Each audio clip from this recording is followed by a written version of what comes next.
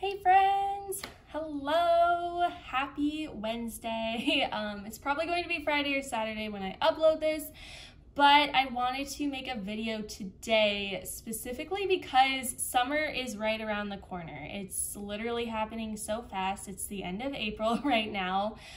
Next month is May. That's when it starts getting hot outside, and yeah, so obviously, when it comes to summer and fitness goals, a lot of people have this notion in their head that they have to get fit very, very quickly, or they have to lose weight really quickly, or they have to look a certain way in order to wear a swimsuit or go to the beach or wear shorts or whatever it is. And honestly, it is completely valid to have a physique goal or an aesthetic goal. But I mean, in the bigger scheme of things, that doesn't necessarily mean everything. When it comes to setting a fitness goal for summer, the last thing you want to do is have it be a temporary fix or a temporary thing or solution to your problem, because that's only going to make your results temporary. That's only going to make it not enjoyable, unsustainable, all the things that we don't want, especially when we're dealing with a chronic illness at the same time. So I'm going to go through my biggest tips when it comes to setting fitness goals for the summer. So the first thing is to attach your long-term goal to your values. Why do you actually want to achieve your goal? And I went over this in a past video with the steps of setting a goal, so this is kind of going off of that. But make sure that your goal has significance, has meaning to you, because if it doesn't mean anything to you, you are so much less likely to reach it. And you're not going to enjoy reaching it anyways, because if it just doesn't mean anything to you, why would you do it, you know? So we have to attach meaning somewhere behind your goal. So it's not just to lose weight, to look good in a swimsuit, which by the way, you don't have to look any type of way to wear a swimsuit, so I'm just throwing that out there. But instead of having a very superficial, temporary type of goal like that, attach meaning behind it. Why do you truly want to lose weight? What is this going to actually do for you besides maybe make you look good in a swimsuit, or meet your own standards of yourself, or whatever it is? Find some meaning behind it. And if you value being healthier for your family, for your loved ones, if you value being able to go outside more, whatever it is, attach those behind your goal. The second thing is to find your why, which is kind of the same thing I just went over. You want to find the deepest reason behind wanting to reach your goal. So you have to dig deep here. It isn't just going to be, again, it's not going to be, I want to lose weight because I want to look good for the summer. That is so temporary, that's so superficial. Not that it's you're a bad person for having that goal, or that's a really bad goal or whatever, but it's just not deep enough. So really find your why, because that's going to be your driving motivator. If it really is to feel good about what your body looks like or how you look, then maybe what are those things going to do for you? How is looking better going to benefit you? And then you have to dig deep with that.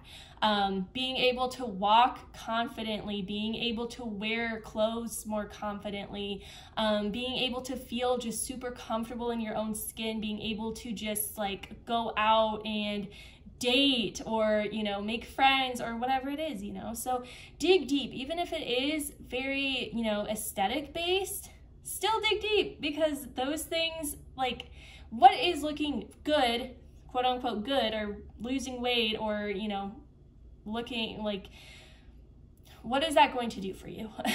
So think about that and find your why, because that's going to be your driving motivator. The third thing is to know that fitness is long-term. It is not a temporary fix. It should never be a temporary solution to a problem. This is a long-term thing, and that's the only way you're going to really achieve real, sustainable results, is if you treat it like a long-term thing. lifestyle change. Like you're going to be implementing fitness throughout your entire life, even if it's not as like strict during the time when you have a very specific goal that you want to meet. Like you're still going to take those things on through the rest of your life, especially when you have chronic illness, because like, no, you don't want to stop exercising totally and be totally like sedentary all the time, because that's going to make you hurt worse. Like you don't want to eat super badly. You want to, you know, continue to pay attention to the choices that you're making when it comes to your meals or snacks or whatever. So like fitness can still be implemented in your life, whether it's like, you know, depending on what level of like quote unquote strictness you want to do or whatever you need in that moment. But know that it is a long-term thing. It takes so much time to see results. So don't expect to have results like overnight or in a week or even in 2 weeks. Like it's not going to be like that at all. You're going to see small changes over time. So don't rush it. Don't get impatient. Celebrate your small wins. Celebrate yourself along the way. Love your body in all of its stages, and know that you are, you know, constantly moving toward your goal. You are getting closer every single day. Fourth is to start thinking about what you want to do this summer instead of how you want to look, or think about like how you want to act. How do you want to be? What do you want to do? Because all of those things matter so much more when it comes to fitness, especially when you have rheumatoid arthritis or other types of chronic illnesses. Doing more is everything. Being able to go for walks to the park with your kids, being able to travel and actually have fun doing things, doing like fun activities when you travel, being able to go to the pool and walk around the beach or whatever it is. Like think about what you actually want to do, because your fitness journey is going to lead to that. So instead of just thinking solely, like hyper focusing on what you want to look like, think about more so how you want to feel about yourself. You know, maybe it's like you just really want to feel confident in yourself. Maybe you just really want to feel healthy.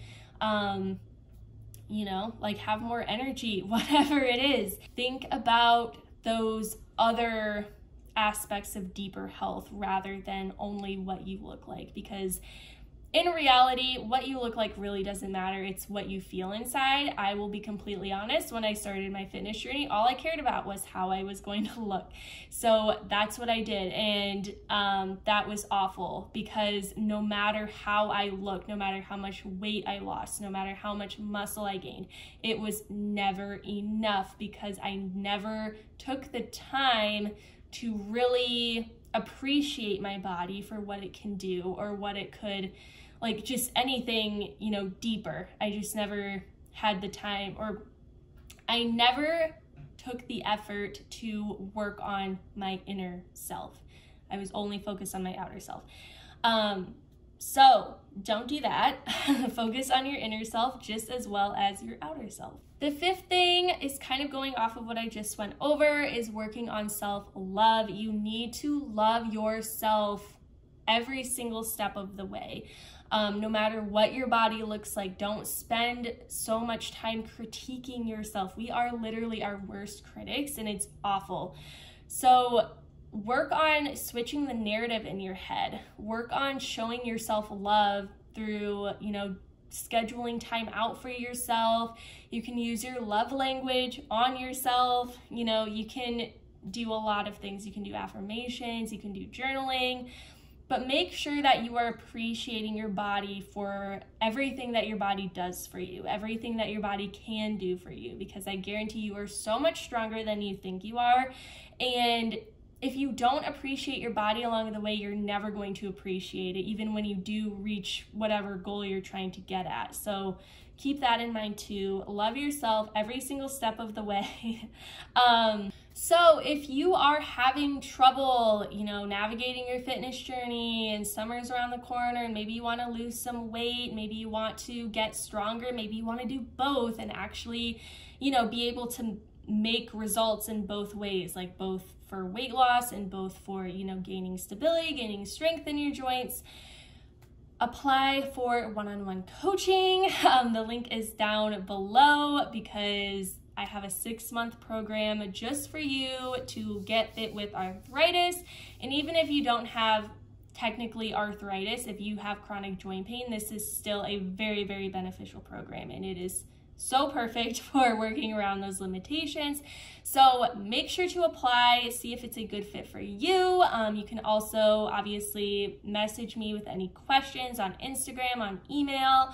But yeah, thank you so much for watching, guys. I cannot wait for this summer. Yeah, I need the warm weather, so we're looking forward to it here in Iowa. I'm sure you guys are too. But yeah, I hope that you have a great rest of your day. Thank you so much for watching. If you like this video, please like and subscribe for more. Bye.